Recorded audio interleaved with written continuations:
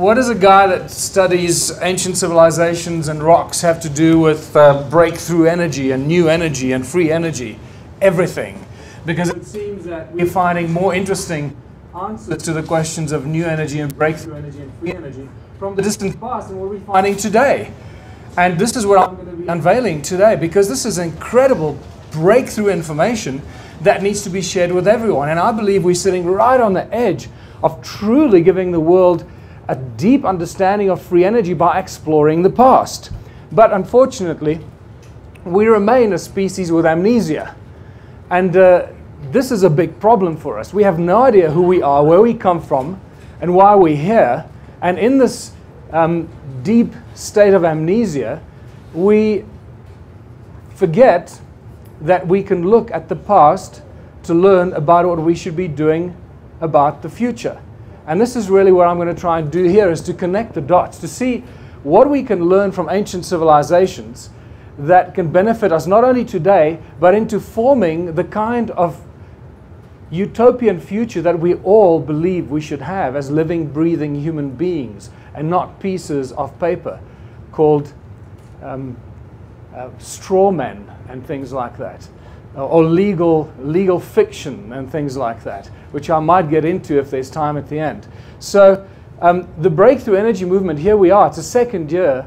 I was in Holland last year, and so I come here with a heart filled with joy and hope, but at the same time I come here with deep sadness, because where have we gone in 1 year? Absolutely nowhere. The same talk about free energy and promise, and 6 months down the road and 12 months down the road, and nothing has materialized. And that is fundamentally what I have a big problem with. And the reason why things aren't materializing is because of the greed of humanity and this thing called money that keeps getting in the way. So my suggestion, because I'll probably forget to bring this up later, is this is a message to all the inventors, the scientists, the bright minds out there that are developing free energy devices. Forget the word funding. Forget the word production lines. Forget the word getting patents launched in favor of yourself for your thing that you've developed. Give it free to the world, people. It's all about free energy.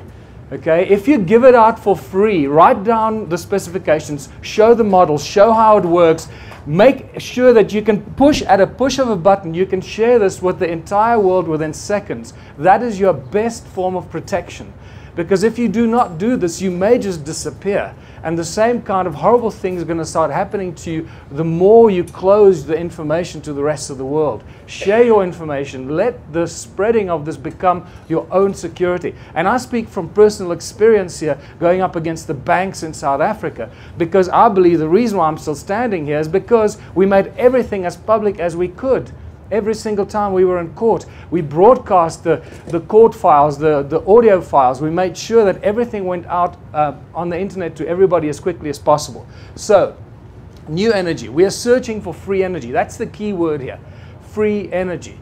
Why are we searching for free energy? One of the most important areas that I see we completely ignoring here, most of us are ignoring this, is the source of energy, and that is sound. The source of all things in the universe, sound and resonance. And the reason I say this, because this seems to be the primordial source of all things, from whence all things come.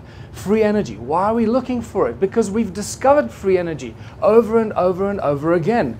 And yet we're still looking for it. And the reason is because energy is the most fiercely guarded sector of all industries, even far more so than the pharmaceutical industry, which is killing us and poisoning us on a daily basis. But it's through the suppression and the control of energy that we are most enslaved, more enslaved than most of the other sectors. And this is really the hurdle that we need to look at, to cross as quickly as we possibly can, because that will truly liberate humanity to reach our potential as divine co-creators of our own future reality. So, free energy has been discovered. What are we actually doing here? Still looking for free energy or alternative energy. What we're doing here is we are trying to outsmart and circumvent those that have stopped the flow of free energy. And these are these characters called the banksters and their private money. And it is these banksters and these secret societies, as Sasha Stone calls them, the Babylonian clan, that goes back thousands of years, these guys love to show off and hide their symbolisms in plain sight, shoving it in our face. It's on the money that we use. It's everywhere around us. And this boasting with what they're going to do to us and how they're going to manipulate humanity is all around us. It's not just something that's being used recently. It goes back thousands and thousands of years. So the money stops the flow of free energy. Remember, without money, all energy is free. That is an important connection to make. And no hurdle to progress will prevent us from reaching whatever energy we want to develop. So human origins provides the answer. And I come back to the species with amnesia and the great human puzzle, the three fundamental questions that most of us have been asking ourselves most of our lives. Who are we? Where do we come from? Why are we here? The fact that we don't have answers at the click of a button or the snap of my fingers means that we don't know. We're speculating, we're searching for these answers. We are truly a species with amnesia that is waking up from this amnesia. And this is why these conferences are so critical and vital to help us wake up and help being the seeds of consciousness to wake up all those around us, just like David Icke has told us. And I'm so excited to hear this is happening because I didn't even know that the People's Voice was at such an advanced stage of becoming a reality. So what we find when you start looking at the origins of humankind and the origins of all things, that sound and resonance become the common denominators of all creation stories. It doesn't matter where you look, and eventually you will find that it's sound and resonance that come into play. And in Christianity, the word, the the Egyptians sang the word, the universe was sung into creation. And my favorite, the Aboriginal sacred songs, the three sacred songs, and brought everything into creation. And just to describe, to demonstrate it with some illustrations, it's the 6 days of creation that are directly and instantly linked to sacred geometry, as we know. It's the 6 aspects of and sound frequencies, and it's all to do with resonance. The 6 aspects of the all-seeing eye of Horus. This one very obviously shows us that we're dealing with resonance and sound and harmonic ratios. And this is where it also gets far more sinister. Just like for thousands of years, or just like recently, these secret societies that John F. Kennedy exposed in his famous speech in 1961 that eventually, I believe, led to his assassination. These same secret societies are referred to go back thousands of years, and they've been leaving these secret encoded messages for us everywhere. And this is phenomenal when you start looking at the origins of humankind, how all this stuff is connected. You can't separate anything from anything else. And if you understand how to dissect it, it will give you information and lead you in the direction that we're hopefully going to get some interesting intelligence from. The hidden occult messages in plain sight, like I mentioned. Today, just as they were thousands of years ago, hidden occult messages of the controlling of the humanity for millennia. It's been going on for thousands of years. And the all-seeing eye of Horus, many of you may not be aware of this, is actually just the representation of the pineal gland. How they've taken control of our pineal gland, which is really to do with sound and resonance and frequency. It's a frequency receptor, receiver, and transmitter that should give us telepathic ability and qualities, which it clearly does not do. The all-seeing eye of Horus, taking control of humanity. We're seeing these strange bird-like creatures in ancient times taking control through pine cone-shaped tools of this pineal gland of ours and controlling our DNA. Notice what is on this creature's right hand. A very interesting circle with 12 cone-shaped structures moving towards the center. That becomes important in understanding how this stuff is shoved in our face as to the control of humanity. Controlling the pineal gland, controlling our DNA or tree of life with sound and frequency. Now say sound and frequency. See that thing on the guy's hand? Once again, looking at that. Because the sound and frequency control continues today through the mainstream media. The all-seeing eye of Horus over there, still controlling us. And on the right here is just half of that thing that the guy had on his wrist. 6 of those cone-shaped emblems, or logos, going into the center, showing us that they're still controlling us with sound and frequency. The primordial source of control and creation. So what is sound? Actually, this is a beautiful question that there are many, many answers to that we can't go into, because that on its own is probably a full week's presentation of understanding what sound truly is. And I would also like to refer you to the brilliant work of Don Estes, who's out in Los Angeles, and study what Don Estes is doing and finding out about sound. I was going to show you this video, but we have very little time today, so I'm going to ask you to go look at this for yourself. All of this stuff is out there on the internet, on YouTube. Go look up the cymoscope, John Stuart Reid's brilliant work, and look at how they manifest physical form and physical shape out of the human voice. But when you take this a little bit further and you look at some of the stills of these bubbles of sound of human voice, you start recognizing what oh, I think, let's see, this is this a pointer? No, it's not. Sorry. You start recognizing the symbols that inspired or structures that inspired religious symbols, and it's just spectacular. You see how sound starts connecting all this stuff together, and when you drill deeper into it, I don't know, did you see that? Did you see this? Can you see the cross in the sound bubble here? Right in the center of the sound bubble at the cross section. And when you drill deeper into some of these cymoscope beautiful images, you see it. Oh, I'm going the wrong way here. You see it even better there. I mean, that is as clear as daylight, that we're dealing with the source of sound being the inspiration for religious symbols that have taken control of humanity through disinformation. You realize that all the crosses of ancient times and have actually come from the inspiration of sound being the source of things. And it's just everywhere when you start looking at it. The carved crosses in rock in Africa that are referred to as Mabona, the Lord of Light, and sound, by the way, as well. Even the medicine wheel in Native American culture is just a cross in a circle that tells us that sound heals, and with sound you can do everything. Even the swastika has its origins in sound. The universe vibrates in harmony, in coherent unity. The entire universe itself has a prime resonance frequency. And I want you to just think about this for a while, because it is within this prime resonant frequency that encapsulates the entire universe and the multiverses that it finds itself in. If it didn't vibrate in absolute unity and harmony, it would be in dissonance. It would be incoherent. It will start breaking apart. It won't remain in unity. And therein lies the interesting challenge for humanity, to come together from dissonance and disharmony and start uniting and understanding this universal principles of coherence and unity.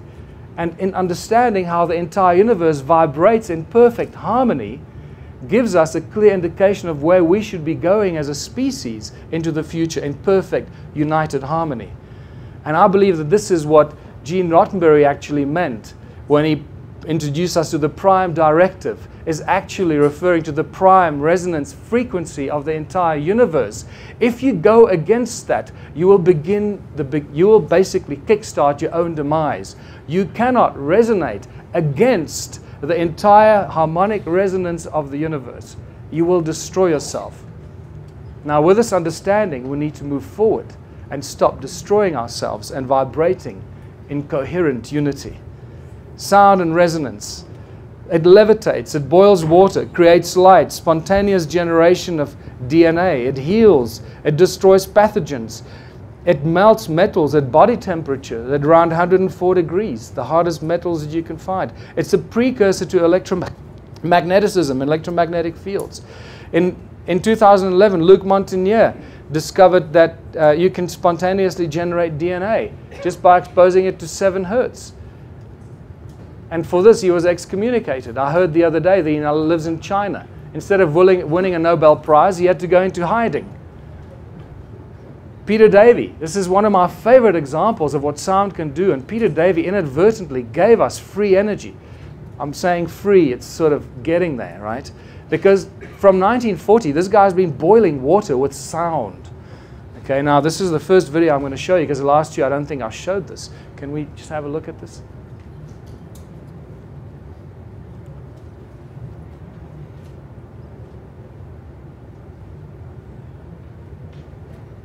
A 92-year-old Christchurch inventor claims to have come up with a novel way to make a cup of tea. He's invented a contraption that he claims uses the power of sound to boil water. Beverly Lockhart went to investigate. It looks like a desk lamp, is cool to the touch and appears to be doing nothing until it comes into contact with water. 92-year-old former Spitfire pilot Peter Davey claims his invention uses the power of sound to boil water. DSIR, they're a bit baffled how it works. Nobody really knows how it works. Davey believes high-frequency sonic vibrations emitted from within the silver bulb cause the water to boil. He says the idea came to him 50 years ago when he noticed different saxophone notes caused different household items to rattle. The mains-powered gizmo has experts intrigued. Never seen anything like it in my life, as they say. Professor Williamson has his doubts about Davey's acoustic theory and suspects there are two simple electrodes inside the boiler. It's the conductivity of the water that provides the path for the current and provides the resistance to give the heating. I'm careful that I don't divulge everything. I'm waiting to get a manufacturer that's prepared to put some money into it. And if he does get it on the shelves, he's already got one interested customer. If I saw one in a shop, I'd buy one, because I think they're interesting little bit of technology. However it is they work. But for now, Davey is savouring his gizmo's success and sticking to his own unique theory on how it works. Beverly Lockhart, 3 News. So inadvertently, Peter Davey came very close to giving us free energy, because how much water do you want to boil? If you can boil water with sound, how much water do you want to boil? With a sound frequency generator and a car battery and a solar panel, how much water do you want to boil? That can drive the turbines, it can replace the coal, it can replace the nuclear reactors.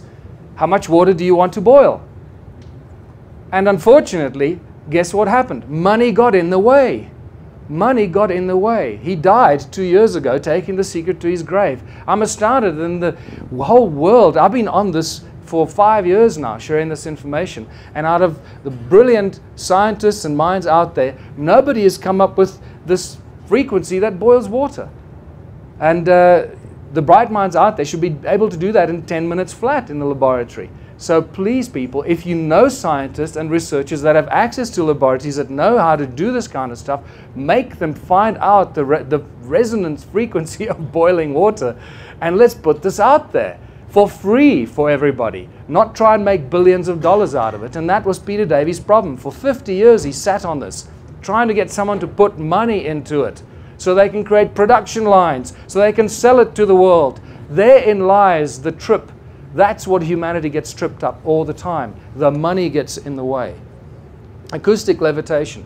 How many of you have seen this? Just by show of hands. Okay, good. Not too many. So let's show this, because I don't want to bore you with this stuff. David Deek, by the way, has disappeared. I spoke to a lady at Contact in the Desert that used to work with David Deek in the military. Most of the stuff was done while he was working for the military. He has disappeared. She can't trace him. I don't know what happened to him. This is a rare video of acoustic levitation, using sound to levitate matter.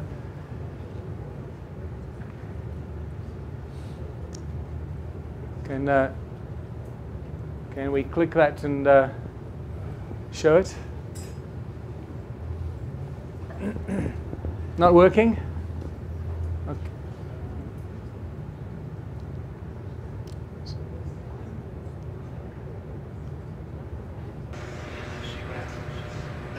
Notice there are two sources of the sound frequency, and these polystyrene items are levitating at the crossing point of the source. And you can make it spin, you can make it bounce up and down, you can make it rotate, you can make it tumble, and you'll notice all these amazing things that he does with it. And it's important to see this, because we hear stories about sound levitating things, but until you actually see it, you still imagine it's just a myth, you know, some crazy old folks story.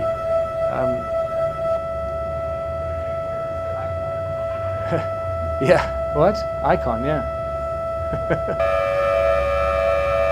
Notice a subtle frequency change, how it tumbles and spins and does all kinds of interesting things.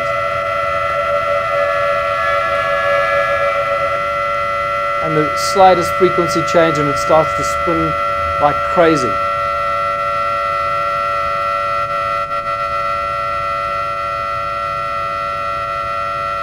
So you can let your mind run wild and imagine the applications of sound doing things, not just levitating, but creating drilling technology and, pumping technology and anything you can imagine.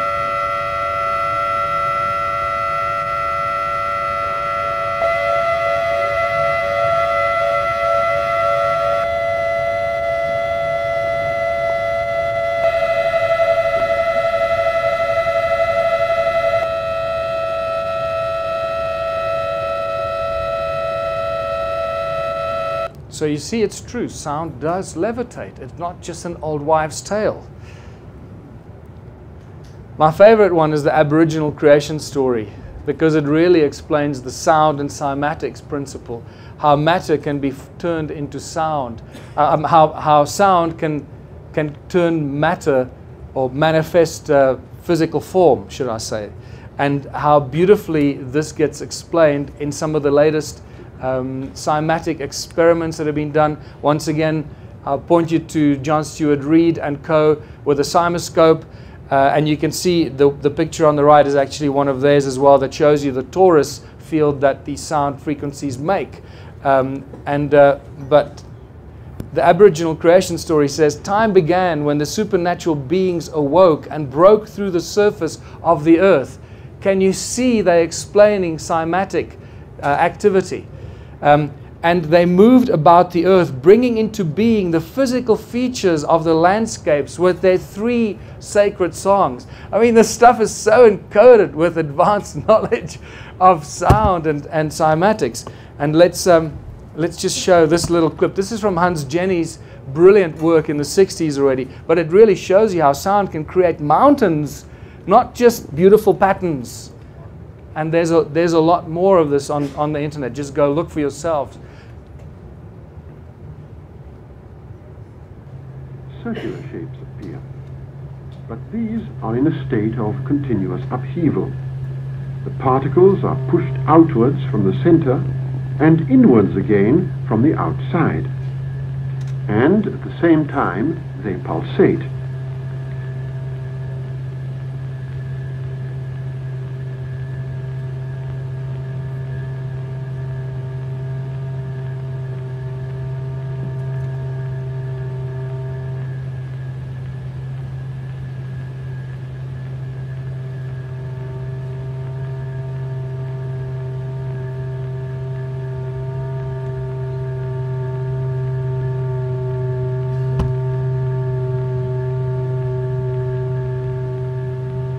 We can recognize the various patterns of the vibratory fields.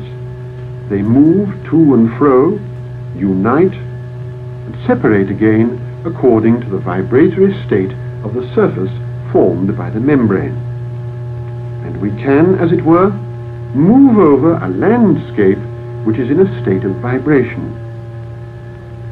If we intensify the note, if we produce a crescendo for the ear, the masses are hurled outwards. We see fountains, eruptions, explosions almost.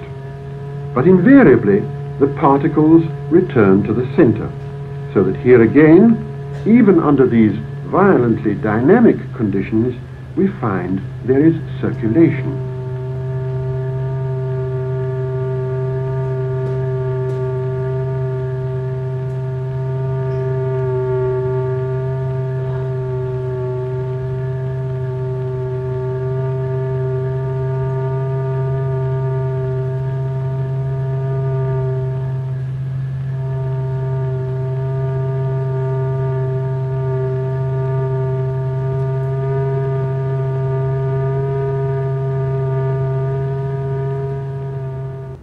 So there we witness the supernatural beings rising to the surface of the earth, bringing into form the mountains and so forth. So it's just a beautiful example of that. Sound is free energy. It's a primordial source of all things. And in fact, there's an interesting thing that I'm sharing with you here. The Aum actually equals 440. The numeric value of that is 440. And I refer you to Willem de Swart's brilliant work on secretnumbers.org to verify what I'm sharing with you here. Nikola Tesla, I believe, actually did a lot more with sound than most of us would realize. And one of his most ignored statements is that the earth rings like a bell, and if you tap into the sound frequency of the earth, you've got an inexhaustible source of energy. And I really believe that that's probably what he was using more than anything else, using sound of Gaia to generate the unlimited free energy that he seemed to have shared with us. And what does this have to do with ancient civilizations and our evolution of consciousness? Everything, because it's now very clear that the ancient cultures used sound and resonance and frequency to do everything they did. The spectacular structures that they built around the world, and all the mystery that they left for us to unravel, we're starting to unravel it because we're starting to understand that it was sound that they used. This is brilliant, the brilliant work of, and now I have a complete blank, forgive me. I should have put it there on this with the pyramid being a giant sound vibrating dynamo. And this is interesting because there's some photographs that clearly show that there's still some interesting waves and frequencies coming out of the pyramid that we don't understand and can't explain. So there's a lot of support for this. Even in the symmetrical patterns that come out of Stonehenge clearly indicate that this was not an accident, that it was built with certain consciousness in mind and specific outcome in mind because of the coherent interference patterns that we find coming out of there. Ed Leeds Collin in southern Florida built Coral Castle. I believe used sound to levitate these things. And the reason I say this is because he did this incredible thing on his own, moving these giant blocks, carving them, moving them around, and building this whole place called Coral Castle on his own. And apparently he did this with what some schoolboys could refer to as ice cream cones in his hands. And this is why I call it the ice cream cone phenomenon. And I got very excited about this, and these are the little moments in your research, in your life of research, that change the way you think about things and how you see things, because I've been finding ice cream or cone-shaped tools around South Africa, around the stone circles, since the first day I set my foot there, and I found dozens and dozens of them, all connected to the stone circles and the ancient ruins that I've been exploring. And suddenly you start finding these cone-shaped tools in Egypt. You start finding them everywhere. You find them in the Rosicrucian Museum in San Jose in California. And guess what the cuneiform inscriptions on these cone-shaped tools tell us? That these were tools utilized for building the temples in Sumer. And they commemorate the building of the temples in Sumer. Cone-shaped tools, and we start getting an interesting common denominator here. The conical tower in Great Zimbabwe, and I believe there were actually two conical towers in Great Zimbabwe facing the sky. Were these possibly the tips of Caesar technology? I believe that you understand why I make these outrageous claims. I was just recently told by people that have been working on the Bosnian pyramid that they've been finding dozens and dozens of cone-shaped stones in the Bosnian pyramid among the artifacts they've been collecting at Sam Osmanagic. I need to ask him to send me some photographs. And then in our eyes, we've got rods and cones, right? So when we see movies like Superman, I believe that this is really our gift to be like Superman, to do things with our eyes because of the cones in our eyes. And you'll start seeing why this is not as outlandish and outrageous as first might meet the eye. In the 11th century, sorry, I missed that completely, the history of Southern Africa is all about gold. By now you should know this. If you don't know this yet, this is why this is the golden goose, and this is why Southern Africa has always been stable. It's never been quite out of control, because this is what Cecil John Rhodes made very, very sure of, that it was stabilized for the crown, because that's the goose that lays the golden egg, and they cannot destabilize the goose that lays the golden egg. And this is why it's one of the best kept secrets in the world, and I hope to keep it that way, because I want the whole world to come to Southern Africa. So in the 11th century, we're told by Ahmed al-Biruni that describes the prosperous gold exports from the port of Sofala. Now, there's a whole lot of important information about this, but what's fascinating about this is that for about 700 years, along the east coast of Africa, they traded with these beads that were apparently worth their weight in gold. Now, our historians put this in the history books and then we forget about it. It's an interesting curiosity, but we got to stop and say, why on earth would beads be worth their weight in gold? It doesn't make any sense. Here's a hand of gold, there's a hand of beads. What are you going to take? Right? You'll take the gold. So why on earth would somebody make the statement, and why would this have been the case for about 700 years? It's this critical bit of information, and you'll see why it connects directly to the beads and their shape, and I think you already know what I'm talking about. The history books claim that Southern Africa was sparsely populated. Well, unfortunately, that theory gets blown right out the water by the stone ruins and the ancient sites that we've been discovering and sharing with the world. There are many, many of them, and unfortunately they've been under attack, and they have millions, or let me rephrase it, thousands of them have been destroyed by ignorant government officials, forestry, farming, roadworks, town development. Thousands and thousands have been destroyed. However, there are many that remain. And unfortunately that they still fall into the realm of cattle kraal, so-called cattle enclosures that people used to keep their cattle in. And that is still what goes out in our history books. I'm going to show you just a few of them so you get an idea. If you've seen this before, please indulge me again. What's important to note that each one of them is circular, and yet each one is completely unique. There are no two stone circles that are identical or even closely resembling each other. They are completely unique. And you start seeing very interesting things as you start studying this, but because we only have an hour, I'm just going to rush through this. And you start seeing some fascinating flower-shaped patterns, because flowers are pretty, so they built cattle kraal to look like flowers, right? But you can only see it when you're up in the air. I don't think so. So what's going on here? Notice how they connected by these channels, that everything is connected. And incidentally, Great Zimbabwe is part of all of this. Okay? It is not excluded. In fact, we'll realize that Great Zimbabwe is the head office, or the major stone structure in Southern Africa. Or, as I now have irrefutable evidence that we can't go to in here in this short space of time, that this was actually the Sumerian entity Enki, his domain. And thank you very much, Regina. And this is what Great Zimbabwe looks like from the side. If you haven't seen it before, it's a spectacular structure. It's a very confusing structure. The current historic evaluation is it was built by the Moors around 1,000 years ago. That's it. That's where it stops. I have news for them.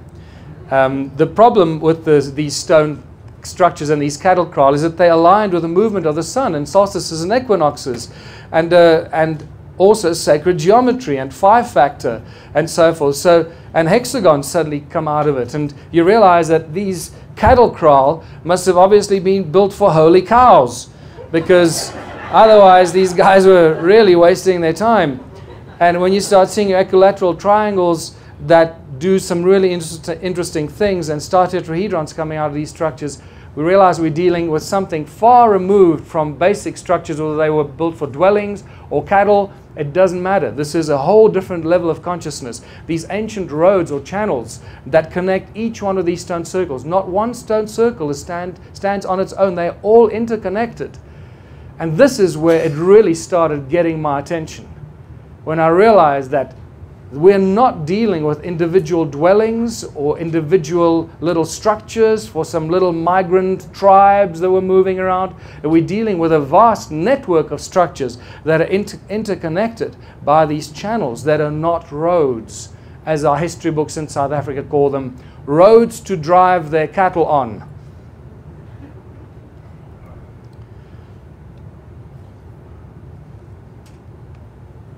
All of them are connected in one giant grid. Imagine most of Southern Africa looking something like this hundreds of thousands of years ago. What is it all about? You already know.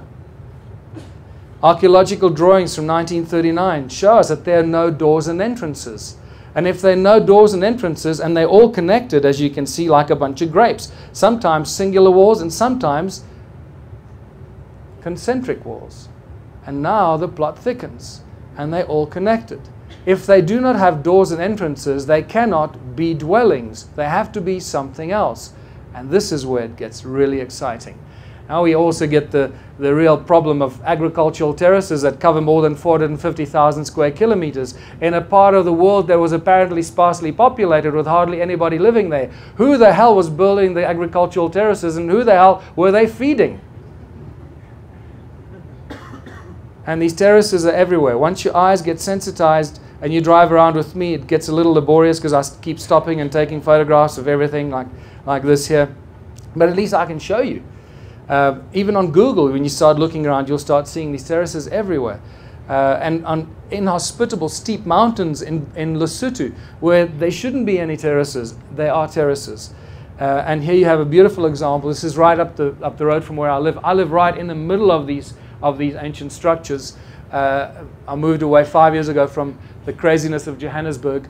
And you can see the channels, the terraces, and the stone circles all held together like a giant spider's web, holding them all together. And on top of the mountain, it looks something like this. It goes on from this particular point about 60 miles in a 360-degree circumference. So what's this activity all about? Once again, it's all about the gold, but you already know this. And what do ancient texts tell us? Ancient texts tell us that we are now discovering some interesting interference in human activity by these groups of beings called the Anunnaki. And I cannot stress enough, for those of you that are still speculating or wondering about this, I cannot stress enough the importance of the influence and the interference on human activity by these entities called the Anunnaki. And I urge you to go and do some more research on this, because we don't have time here today. The Sumerian tablets repeatedly refer to as this place called the Abzu, and Enki, the supreme creator god in Sumerian culture. And Abzu has been giving many meanings, but the primary reference is this is where the gold came from. So if we can find a vast vanished civilization that is connected to the mining of gold, then we must have discovered the Abzu. And this is what I'm sharing with you. Enki's special place below the equator where the gold came from. South Africa and Zimbabwe mainly, with a little bit in Botswana and Mozambique as well. In the Abzu, Enki plans was conceiving where to build his house, where for heroes' dwellings to prepare, where the bowels of the earth to enter. Some of these translations are spectacular. Primitive workers shall be created. Our command he will understand. Our tools he will handle. To the Anunnaki in the Abzu relief shall come. This is the planning of the slave species. The Lulu Amelu, the primitive worker, to help the Anunnaki get the gold out of the ground. And there can be no doubt that it is gold that this is all about. I've taken it out of my presentation because it's just far too long. The gold on its own, as you know, is probably a full-day discussion, just why it was gold that they were after. And it is also at this moment, I believe, that Enki did what Gene Nottenbury, where I mentioned earlier, first brought to our attention, that he did not breach the prime directive. Because if he did so while he was cloning this new species to help them dig in the ground, he would have initiated his own demise. That he gave the creature enough memory, if you can call it that, in what the Anunnaki or the Sumerian tablets called the entwined essence. Isn't that a far more eloquent term for DNA? The entwined essence than what we use today.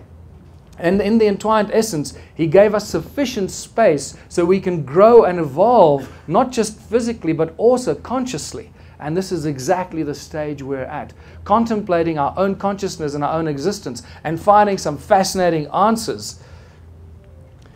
And this is where we see Enki's house, his technology, and what they were doing. In the midst of the Abzu, to a place of pure waters, Enki betook himself. In that land, a place of deepness, he determined for the heroes into the earth's bowels to descend.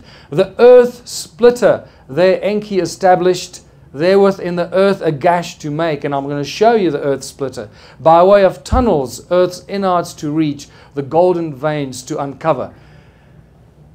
How many of these ruins are there? If there were a few hundred or a few thousand, I'd say, you know what, I don't know. But unfortunately, that is not the case.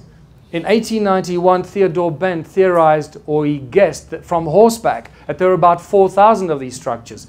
You know, I can still deal with 4,000. But by 1974, Roger Summers did a count based on the technology and available information he had, and he came up with a really nice number of 20,000. By now, we're dealing with a vast vanished civilization already. But it doesn't stop there. It gets far freakier than that, people. Much freakier than that. I entered in 2007, and 6 months later, or 12 months later, I counted more than 10 million. No, I did not count one by one. I've had that question before. But I'm not going to go through the lengthy process that I took. What kind of stone is it? Let me just go back here, because more than 10 million, I hope this penny dropped for you, more than 10 million stone ruins. Clearly, there is something going on here that we got no idea about, that history has never recognized.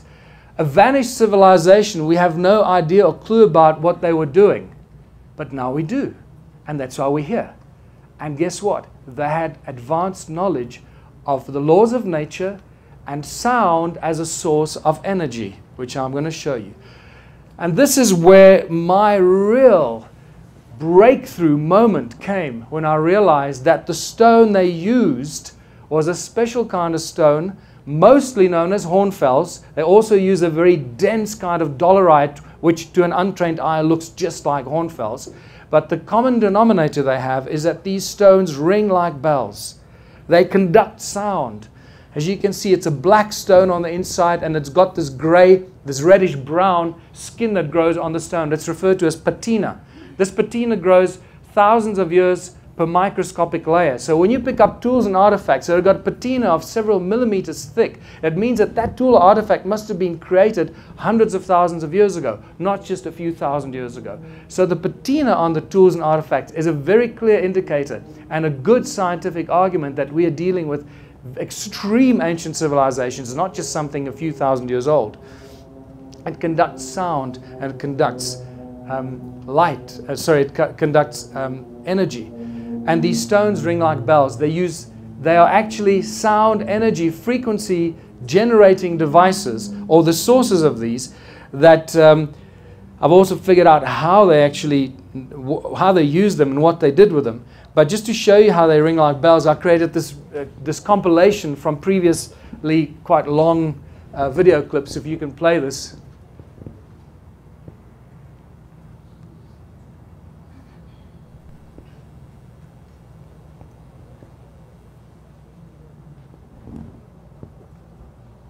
Let me also just show you how some of these other stones ring like bells. This is what I call, and as you can see, we find many of these elongated stones. This one is full of patina. It's thick patina, so it's quite dull, but you can still hear the effect.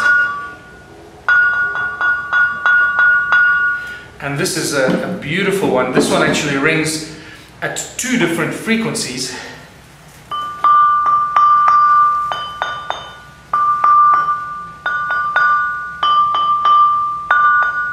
Dun dun dun, dun dun dun. They're quite large. Look at this. Look at this one. And it looks also like it was inserted into something up to that point. And also, remember, they all ring like bells. This one is no exception.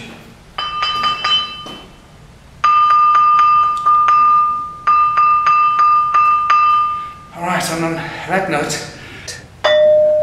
there we go. That's better. That's what you want. You realize that this thing really rings like a bell, and it reverberates for quite a long time.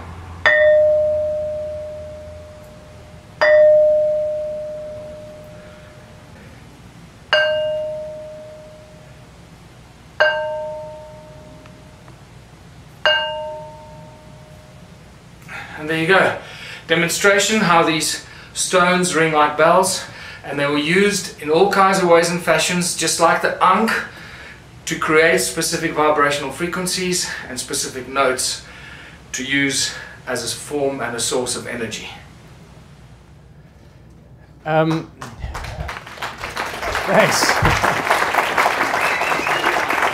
So the next question is, well, what are these stones made of? Well, they're made of a lot of iron and made of mostly this other stuff, the second most abundant element on Earth next to water, and that is quartzite or silica. And guess what we use quartz and silica for in the most advanced technology today? And so what are we learning from this? We're learning that you don't have to extract the silica out of the raw material to put it into fancy, shiny little metal boxes to sell to people, because you only do that if you want to sell it. If you know how the stuff works, you leave it in its original form because it's infinitely more efficacious in that original form. You're not breaking its energy around it by extracting it, because you want to sell it and leave it in the stone. This is why the ancients worked with stone, because they understand how to use silica, how to use the laws of nature and all these things around us for their own benefit. So this is what the stones... Oh, sorry, I'm going the wrong way. And now that we know that you can store digital information in crystals, large amounts of terahertz in real crystals, you no longer need little chips that we put in our computers. I'm suggesting that hold on to your crystals, because there's a new law that's going to be passed that crystals are now suddenly illegal. Because now, you know, we can't have people storing trillions of terabytes of information into one crystal. That's not good for business, is it? So just watch this space. I'm not sure what's going to happen there.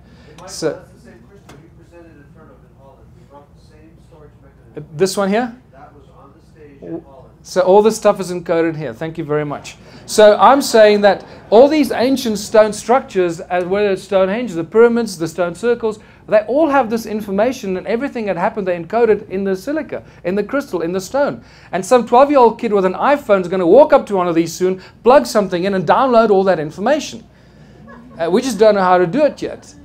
So watch that space too.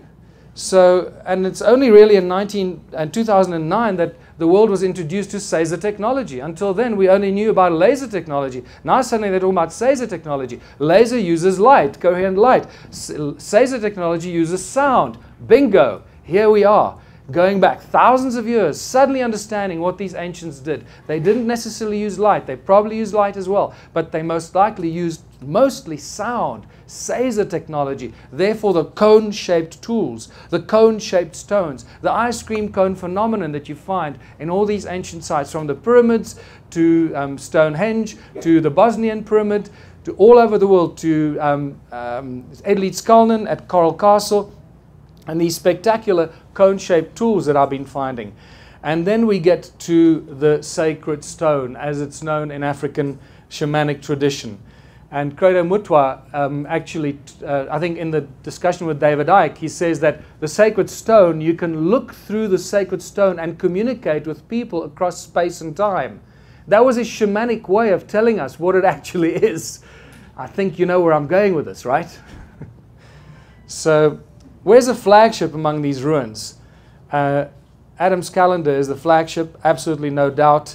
It was rediscovered by Johan Heine in 2003. Baba Credo Mutwa was initiated there in 1937 as a young shaman. He calls it the birthplace of the sun, or Inzalo Yelanga, where humanity was created by the gods, not just any kind of gods, one specific god known as Enkai, in Sumerian known as Enki. And here we have African culture connecting with Sumerian culture.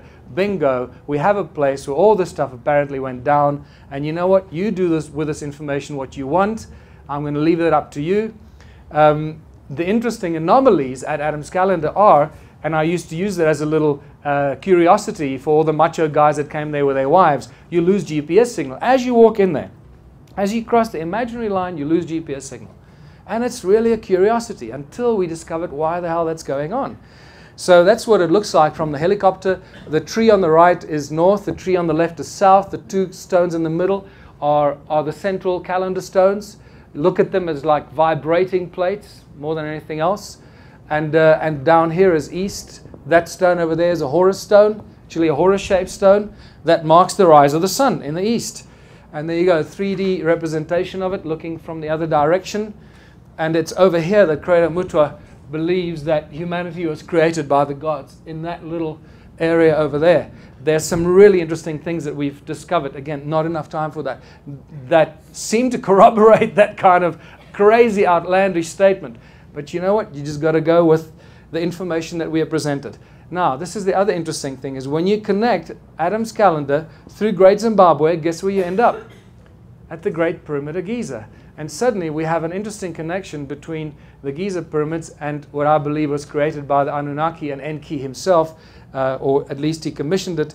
And the numeric value for the biblical Elohim is also 31, and it just so happens to be on the 31 degrees east longitudinal line. So you start seeing very interesting connections that are happening here.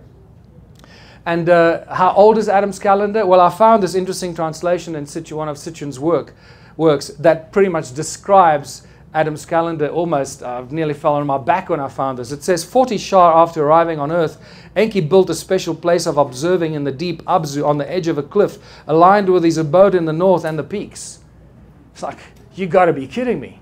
It's like, I read this over and over again. I couldn't believe it. I could find something like this. And when you do the numbers, based on what Sitchin gave us, it makes Adam's calendar, or Enki's calendar, about 285,000 years old. And if that's where humanity apparently was created, guess what? The numbers still fit, based on the mitochondrial Eve theory, isn't it? Or study. So what are these stone circles for? And I think you've already figured this out for yourselves, because you're a smart bunch of people at an energy conference, right? And you can see that these stone circles, all of them resemble cymatic patterns, cymatic shapes. And that's exactly what they are. They're just cymatic patterns representing the sound frequency in the earth at that specific place. In other words, each stone circle is an energetic plug point into the earth, sucking out the energy through sound at that particular space. Are they all connected, making one huge giant energy grid? And the magnetron plays an important role here. Magnetron is a device we use extensively today in modern technology, and laser beams created by magnetrons can cut metal in a split second. So magnetrons are incredibly powerful things. So you can imagine how powerful a magnetron of about 20 meters in diameter is. When I discussed this with Kevin Orlovsky yesterday, and I shared this with him, he nearly freaked out. I said to him, I think that one of these could create more energy than all the power plants on Earth today. And he just shook his head and said, yeah, I believe it would. So I believe that we're dealing with advanced knowledge of the understanding of the laws of nature and using sound as the source of energy. I'm going to come back to this. So we're looking at one giant energy grid, creating huge amounts of energy, all connected, all for the mining of gold and whatever else we haven't figured out yet. So the reason I know this is because we've measured it. We've measured electromagnetic activity, we've measured sound frequency, we even measured the decibels at which these frequencies come out of the walls, these stone walls. Now, I know that, how much time have I got left? 5 minutes. Is that, oh, jeez, okay. Okay, because I'm gonna skip through this, because the important thing, I need to make the connections. We've measured the sound frequencies over 300 gigahertz coming out of Adam's calendar. And I know that this doesn't make sense to a lot of you, that we're still struggling to understand what sound really is. But electromagnetic activity runs either horizontally or vertically. At Adam's calendar, the sound frequencies are above 375 gigahertz. Only when it's literally like you step in there and it goes crazy, right? Out there, there's nothing. You do this and it goes crazy. The electromagnetic fields run at incredibly high frequency at megahertz, and it's growing. In fact, when we recently measured it, it was even higher than this. And it runs horizontally around the circle, but then vertically between the two central calendar stones. And this is what you find there. So we're actually dealing with an active vortex. This is what Adam's calendar actually is. And what is it for? What were these Anunnaki all about? They were about the gold, and it seems they were taking it off the planet. So I think that one of these, and many of these around the world, could have actually been there for beaming up the gold. And for other interesting applications that we haven't considered yet. But when we get to the sacred stones, there are hundreds of thousands in Southern Africa. All the farmers have them, but that doesn't mean they're easy to find. Now, I took one of these stones with me when I came on my American tour in July. I packed it in my bag, and it's actually that one over there. It is the best specimen that I had. I packed it in my bag, and you saw Daniel Nunes, you saw these guys, and I brought it because I realized we're dealing with vortex coils and vortex technology here. And so this is what it is. I'm just jumping the gun here. We've got no more time left. So, and this is why the beads were worth their weight in gold, by the way, because they represented these sacred stones that were actually given to the people by the gods that could create huge amounts of energy for all the stuff that they were doing there, connected to the mining of the gold. But this is me handing that particular stone to Nassim Haramein, but the journey there was the interesting part. And I think I'm going to end on this because we have a little bit of time. So when I was leaving South Africa, I already knew that these stones had incredible energy in them because we measured it. And I knew that I didn't know what was going on, but I knew that I needed to hand it to somebody that could do research with us. And I hope Nassim's going to come back to me with some interesting feedback soon. I really hope so. So we packed it in my bag. My girlfriend Louise said, we've got to take something to Nassim. He's working with resonance, with sound. It's a resonance project. They'll do something with it. So wrapped it up in bubble wrap, put it in my bag. We deliberated, should I put it in my hand luggage? Should I put it in my bag? And eventually I put it in my bag and we checked the bags. We left South Africa. We arrived in Doha on Qatar Airlines, no problems. As we're leaving Doha to the United States, we now go through what? NSA and Homeland Security. We're about to take off. And the captain says, okay, close doors, cross-check, and blah, blah, blah. 5 minutes goes by, nothing. We're still sitting on the tarmac. Nothing's going on. Suddenly we hear, Louise Clark, please identify yourself. So I look at Louise and I go, oh my God, Louise, what have you done? and she puts up a hand. The air hostess comes and says, oh, please follow me. So I go, I'm not letting her off this plane on her own. So I follow her out. They march her down the stairs onto the tarmac. There are 5 guys with guns standing around my bag.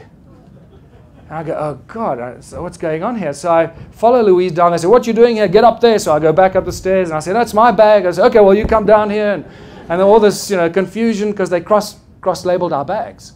So suddenly when I saw my bag, I knew, oh my God, it's the stone. The stone's in my bag. So what's going on? And so they say, what's in the stone? Whatever is in there is a security threat. Please open the bag. So now they're getting very itchy, very, very nervous. And as I'm opening the bag, they don't know what's coming out the bag. So they're like getting... and as I'm opening the bag, I'm thinking, what am I going to tell these people? It's my sacred stone. I don't want them to confiscate this. I've got to get this to Nassim.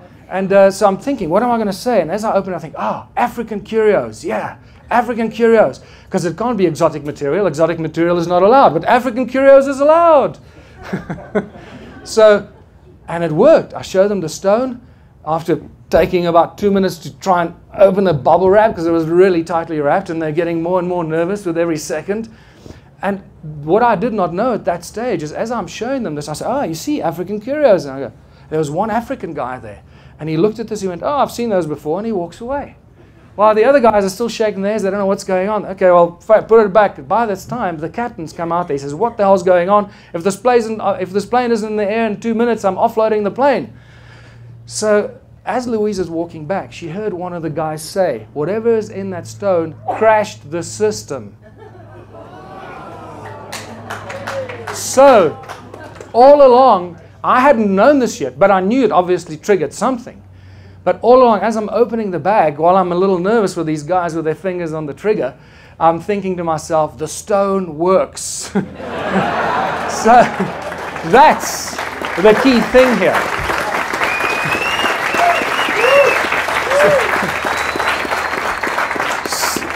You can imagine, they scan these bags with all kinds of things and probably ultrasound frequencies. One of those sound frequencies must have gone into the center of that and created a pulse that just shut the whole system down. And this is what we need to work with. Vortex coil technology. And I believe that if it's made out of stone, it is infinitely more powerful than if you make it out of wire. So I've been talking to Daniel and to Randy about how we take their knowledge and convert it into these. Maybe we take these stones, we measure them, we image them, we print them out of the 3D printers, then we cover them by crushed dolerite, and we've got a simulated sacred donut that will hopefully... Yes. Sacred, Randy's donuts are going to become sacred donuts. So we have free energy, people. The ancient civilizations of Southern Africa have given us free energy. And we just need to figure out how to tap into it. my brief discussion with Kevin Orlowski yesterday made me very excited, because I believe he's one of the few people that will understand how to do this. Now, I'm not going to go through this. You can look at this, the transport, levitation, the electromagnetic, the channels between the circles were actually transportation devices, things levitated above them. It's called quantum locking. Go look it for yourself. You'll freak out when you see it. It's beautiful. But I want to share this with you, because this is really the major breakthrough, and I'm going to take 5 more minutes to end here. Ancient cultures knew that there was an energy grid around the world. We're only rediscovering this energy grid, and it seems to be that these ancient cultures built all their sacred temples and sites on these nodal points of this giant energy grid around the world. And this is what you find with all the ancient sites, right? And there's Adam's calendar, look, right there, bang. And the pyramid right above it. And there's something over here. I don't know what that is, but we need to check it out. So play with this. Go look on Google Earth and you'll find things. And please email me if you do find. Share it. So this is phenomenal, because then you find this clay tablet. And this is real. This is not even a Sitchin translation. This comes from the Schoen collection in Oslo. And it says, in distant days, in those days after destinies had been decreed, after An and Enlil had set up the regulations for heaven and earth, Enki, the exalted knowing God, by the rules for heaven and earth, the fixed rules, he set up cities. My God, what are they telling us here? They knew that there was an energy grid that covered the earth, and that this energy grid was somehow echoed in the sky. The rules for heaven and earth. This was mimicked in the sky. And there's a lot more information I can share with you about physical evidence that there is, in fact, this energy grid in the sky. It is also now evident that the Anunnaki were the ones that put this energy grid in the sky. 2 days before I left to come here, I got a phone call from a guy that knows how to measure this stuff. He has no idea that I'm talking about this. Out of the blue, he told me, you know what, I started measuring these weird energy grids above the North Pole and above the South Pole. They're about 20 by 20 kilometers. And I found scattered fragments of it around the world. It's like it's the remains of some ancient energy grid around the planet. And I asked him, can I quote you? And he said, no, rather not. So I meant mention your name. So I won't mention the guy's name, because he's running a little scared at the moment. But there's a lot more information I can share with you on that front. This is exciting, because remember what it says here? The rules, the fixed rules for heaven and earth. And then suddenly I discover that, that David Wilcock's been talking about these rules that are encoded in the emblems of the Air Force and the Army and whatever in the military. And they refer to these bands around the earth as the rules. They don't know where they come from, but they've always been there. Well, guess what? The Sumerian tablets just tell us where they come from and who put them in place. And that suddenly brings us to what the ancient temples were, that they built on all these nodal points of this flow of energy around the planet. And this is, for me, been the aha moment of the last 4 or 5 months, linking the energy devices in South Africa, which I'm sure now, hopefully you agree with me that there are real energy devices, with the other ancient sites. What were these ancient sites all about? Because when you look at them, many of them, they're just too many pillars and not enough space, but we're still told that it's for the worshipping of this God and the offering of this here, and then meat over here and bread over there, and then you go to worship there, and then you go over there and you sing, and it's like, sorry, it just doesn't make any sense. It's all nonsensical, crap that they're feeding us. So what I also found that this obelisk actually rings just like a bell. When I put my ear next to this and Hugh Newman tapped on the other side, I couldn't believe it. It's just like those stones that I was ringing. They ring like bells, these obelisks. And I realized that they're actually giant antennas. And we're dealing with advanced technology on a gigantic scale. And the fact that that too many pillars and not enough space, that these pillars were actually giant antennas, either sucking energy out of the sky or putting energy back into the sky, or possibly both. And this is where it gets really exciting, because I realize that this advanced technology on a giant scale has got nothing to do with worshipping gods and making offerings. But in fact, when you start looking clearly at these, they don't make any sense. Look, these weird rectangular structures and geometric structures that many of them don't have doors and entrances, just like the stone circles. And you realize what's going on here. And even at the Parthenon, when you look around the Parthenon, the main structure there, the remains of a lot of geometric structures. And the Greeks, by the way, didn't build the Parthenon, they inherited it, just like the pyramids were inherited. And when you start looking, and there's this amphitheater that leads to this entrance, and it's connected to this entrance. Too many pillars, not enough space, weird geometric structures and shapes that don't make any sense. And here you got another one, these giant things connected to what they say is the dwelling quarters, the living area. But it doesn't look like a living area when you look at it at all, actually, because many of them have weird looking entrances and it doesn't make any sense. And this is one of my favorites. Look at these, just these bloody pillars like going crazy, and then that big open area over there, and then you got concentric circles in front of it. What the hell's going on here? I momentarily forget. Sorry, I should put it up there, and I'm silly. Yeah, and this is why I found a table next to where Louise and I are visiting some friends in Johannesburg, and there was a book next to our bed of aerial photographs of ancient sites.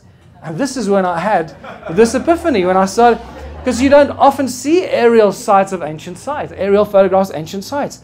And this is where the penny dropped for me. I realized that the temples are actually templates, and you start seeing that it's got nothing to do with worshipping, that these are actually templates and they're giant energy circuit boards. That's what we're dealing with. And it changes everything, people. Now we got a connection to the stone circles in South Africa generating energy, and you realize that this is a whole different kettle of fish. All right?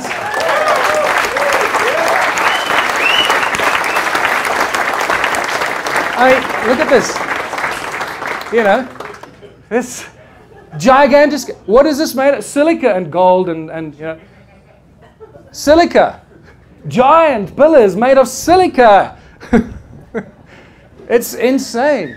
Okay? And when you start looking, now you just go crazy. Please go and look for this. You're going to go nuts. You're going to stay up at night. And they use water, not just silica, but next to silica, water is just as conductive and contains memory, stores information, just like silica. Angkor Wat, surrounded by silica. And when you look at Borobudur, when you look at the aerial photographs, it looks like it's alive. I took it out of here because I thought it'll save time. It didn't really.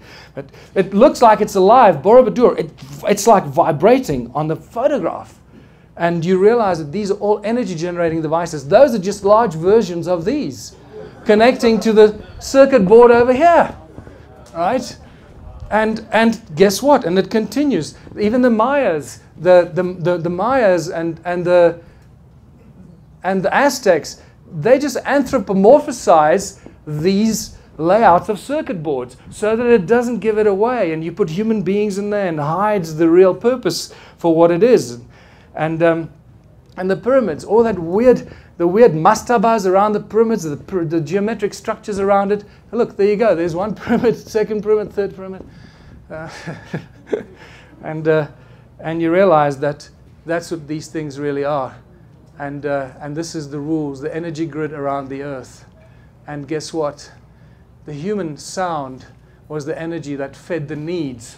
And this is, I believe, these circuit boards were the energy devices that kept this energy grid around planet Earth. And humans were the providers of the energy through their sound. This is why they've got amphitheaters connected to these circuit boards. They get a bunch of people in there, they get them excited, they create a lot of sound, and they kickstart this whole circuitry. And this doesn't, not just in Greece, but in other ancient sites. There's your amphitheater connected to the circuit board. And there's another one, amphitheater connected to the circuit board up on the mountain. We are the source of our own enslavement, people.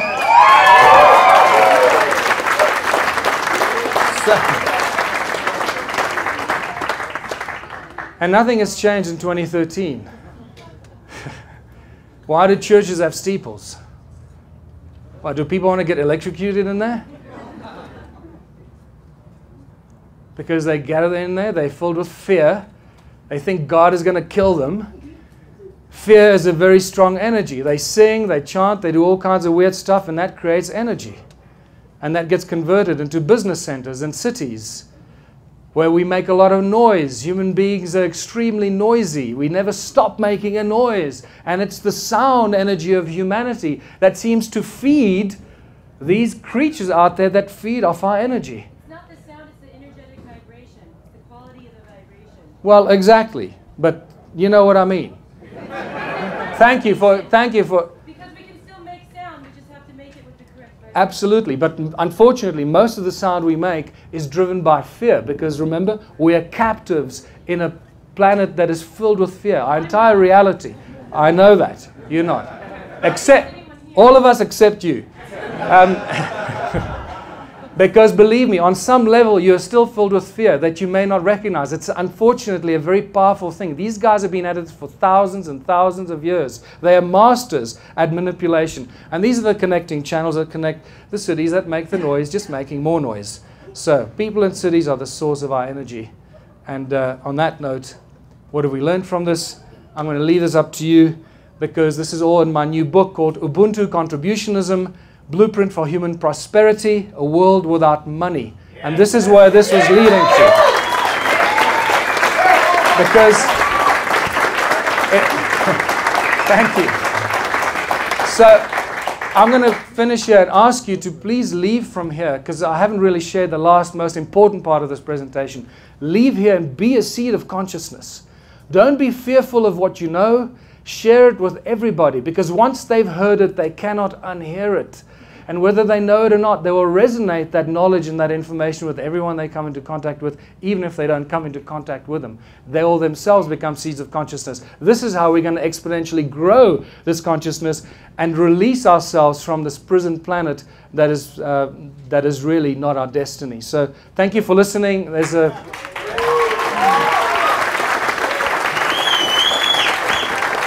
Thank you very much. Towards the center. That becomes important in understanding how this stuff is shoved in our face as to the control of humanity. Controlling the pineal gland, controlling our DNA or tree of life with sound and frequency. Now say sound and frequency. See that thing on the guy's hand? Once again, looking at that. Because the sound and frequency control continues today through the mainstream media. The all-seeing eye of Horus over there, still controlling us. And on the right here is just half of that thing that the guy had on his wrist. 6 of those cone-shaped emblems, or logos, going into the center, showing us that they're still controlling us with sound and frequency.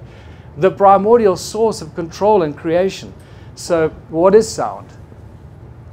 Actually, this is a beautiful question that there are many, many answers to that we can't go into, because that on its own is probably a full week's presentation of understanding what sound truly is. And I would also like to refer you to the brilliant work of Don Estes, who's out in Los Angeles, and study what Don Estes is doing and finding out about sound.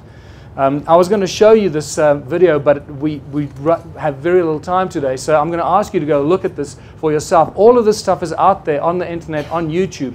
Go look up the Simoscope, John Stuart Reid's brilliant work, and look at how they manifest physical form and physical shape out of the human voice. But when you take this a little bit further and you look at some of the stills of these bubbles of sound of human voice, you start recognizing what, oh, I think, let's see, this is is this a pointer? No, it's not. Sorry.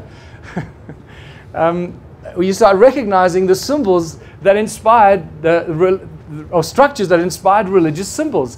And it's just spectacular. You see how sound starts connecting all this stuff together. And when you drill deeper into it, I don't know, did you see that? Did you see this? Can you see the cross in the sound bubble here? Right in the center of the sound bubble, at the cross section. And when you drill deeper into some of these Simoscope beautiful images, you see it.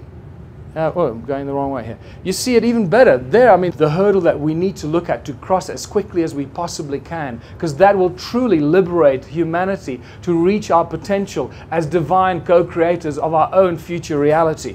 So, free energy has been discovered. What are we actually doing here? Still looking for free energy or alternative energy. What we're doing here is we are trying to outsmart and circumvent those that have stopped the flow of free energy. And these are these characters called the banksters and their private money. And it is these banksters and these secret societies, as Sasha Stone calls them, the Babylonian clan, that clan that goes back thousands of years. These guys love to show off and hide their symbolisms in plain sight, shoving it in our face. It's on the money that we use. It's everywhere around us. And this boasting with what they're going to do to us and how they're going to manipulate humanity is all around us. It's not just something that's being used recently. It goes back thousands and thousands of years. So the money stops the flow of free energy. Remember, without money, all energy is free. That is an important connection to make. And no hurdle to progress will prevent us from reaching whatever energy we want to develop. So human origins provides the answer. And I come back to the species with amnesia and the great human puzzle, the three fundamental questions that most of us have been asking ourselves most of our lives. Who are we? Where do we come from? Why are we here? The fact that we don't have answers at the click of a button or the snap of my fingers means that we don't know. We're speculating, we're searching for these answers. We are truly a species with amnesia that is waking up from this amnesia. And this is why these conferences are so critical and vital to help us wake up and help being the seeds of consciousness to wake up all those around us, just like David Icke has told us. And I'm so excited to hear this is happening because I didn't even know that the People's Voice was at such an advanced stage of becoming a reality. So what we find when you start looking at the origins of humankind and the origins of all things, that sound and resonance become the common denominators of all creation stories. It doesn't matter where you look, and eventually you will find that thing called money that keeps getting in the way. So my suggestion, because I'll probably forget to bring this up later, is this is a message to all the inventors, the scientists, the bright minds out there that are developing free energy devices. Forget the word funding. Forget the word production lines. Forget the word getting patents launched in favor of yourself for your thing that you've developed. Give it free to the world, people. It's all about free energy. Okay? If you give it out for free, write down the specifications, show the models, show how it works, make sure that you can push at a push of a button, you can share this with the entire world within seconds. That is your best form of protection. Because if you do not do this, you may just disappear. And the same kind of horrible things are going to start happening to you the more you close the information to the rest of the world. Share your information. Let the spreading of this become your own security. And I speak from personal experience here, going up against the banks in South Africa, because I believe the reason why I'm still standing here is because we made everything as public as we could. Every single time we were in court, we broadcast the court files, the audio files. We made sure that everything went out on the internet to everybody as quickly as possible. So, new energy. We are searching for free energy. That's the key word here. Free energy. Why are we searching for free energy? One of the most important areas that I see we completely ignoring here, most of us are ignoring this, is the source of energy, and that is sound. The source of all things in the universe, sound and resonance. And the reason I say this, because this seems to be the primordial source of all things, from whence all things come. Free energy. Why are we looking for it? Because we've discovered free energy over and over and over again. And yet we're still looking for it. And the reason is because energy is the most fiercely guarded sector of all industries, even far more so than the pharmaceutical industry, which is killing us and poisoning us on a daily basis. But it's through the suppression and the control of energy that we are most enslaved, more enslaved than most of the other sectors. And this is really it's sound and resonance that come into play. And in Christianity, the word, the the Egyptians sang the word, the universe was sung into creation. And my favorite, the Aboriginal sacred songs, the 3 sacred songs, and brought everything into creation. And just to describe, to demonstrate it with some illustrations, it's the 6 days of creation that are directly and instantly linked to sacred geometry, as we know. It's the 6 aspects of and sound frequencies, and it's all to do with resonance. The 6 aspects of the all-seeing eye of Horus. This one very obviously shows us that we're dealing with resonance and sound and harmonic ratios. And this is where it also gets far more sinister. Just like for thousands of years, or just like recently, these secret societies that John F. Kennedy exposed in his famous speech in 1961 that eventually, I believe, led to his assassination. These same secret societies are referred to go back thousands of years, and they've been leaving these secret encoded messages for us everywhere. And this is phenomenal when you start looking at the origins of humankind, how all this stuff is connected. You can't separate anything from anything else. And if you understand how to dissect it, it will give you information and lead you in the direction that we're hopefully going to get some interesting intelligence from. The hidden occult messages in plain sight, like I mentioned. Today, just as they were thousands of years ago, hidden occult messages of the controlling of the humanity for millennia. It's been going on for thousands of years. And the all-seeing eye of Horus, many of you may not be aware of this, is actually just the representation of the pineal gland. How they've taken control of our pineal gland, which is really to do with sound and resonance and frequency. It's a frequency receptor, receiver, and transmitter that should give us telepathic ability and qualities, which it clearly does not do. The all-seeing eye of Horus, taking control of humanity. We're seeing these strange bird-like creatures in ancient times taking control through pine cone-shaped tools of this pineal gland of ours and controlling our DNA. Notice what is on this creature's right hand. A very interesting circle with 12 cone-shaped structures moving.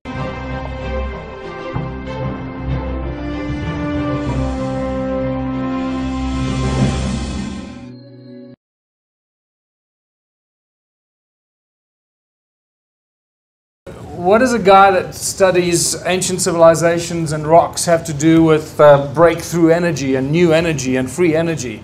Everything. Because it seems that we're finding more interesting answers to the questions of new energy and breakthrough energy and free energy from the distant past than what we're finding today. And this is what I'm going to be unveiling today, because this is incredible breakthrough information that needs to be shared with everyone. And I believe we're sitting right on the edge of truly giving the world a deep understanding of free energy by exploring the past. But unfortunately, we remain a species with amnesia. And this is a big problem for us. We have no idea who we are, where we come from, and why we're here. And in this deep state of amnesia, we forget that we can look at the past to learn about what we should be doing about the future. And this is really what I'm going to try and do here, is to connect the dots, to see what we can learn from ancient civilizations that can benefit us not only today, but into forming the kind of utopian future that we all believe we should have as living, breathing human beings, and not pieces of paper called straw men and things like that. Or legal fiction and things like that, which I might get into if there's time at the end. So the breakthrough energy movement, here we are. It's the second year. I was in Holland last year, and so I come here with a heart filled with joy and hope, but at the same time I come here with deep sadness, because where have we gone in 1 year? Absolutely nowhere. The same talk about free energy and promise, and 6 months down the road and 12 months down the road, and nothing has materialized. And that is fundamentally what I have a big problem with. And the reason why things aren't materializing is because of the greed of humanity. And this